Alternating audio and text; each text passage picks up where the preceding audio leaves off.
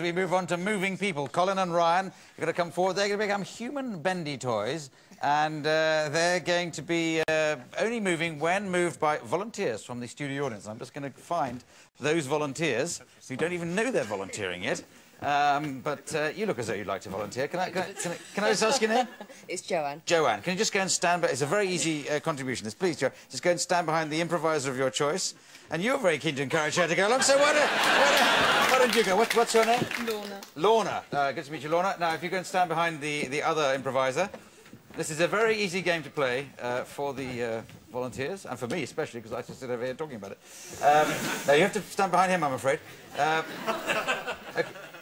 It's not a social event, it's just... Now, could you just put the improviser you're behind in the position you'd like him? You move his legs, his arms, or really anything else you fancy. Oh, that's it. You've gone straight for the ankles. That's...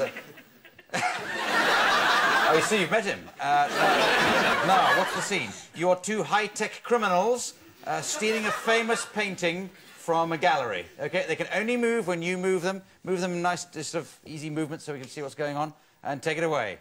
Don't try to carry the painting all by yourself. I have to, Garrity. Not only that, but I'm going to river dance my way out of here. Tell me, do you like my new outfit? It's great! Oh! How are you? Hi. Look, we've got the painting, but we're going to have to crawl under the laser beams. I've already started, Gary. I'm going to lower, and actually I'm going to push my head under the laser beam. All right, I'm going to do some limbo thing. Limbo thing? Yes. What the hell's that supposed to mean? Limbo, like the Caribbean dance? Stop! Don't say any more. You know I used to limbo in the old days. You're right, I'm sorry. I'm going to hang my head in shame. But first I'll move over here. Gary. What? You dropped the painting! I've got the painting.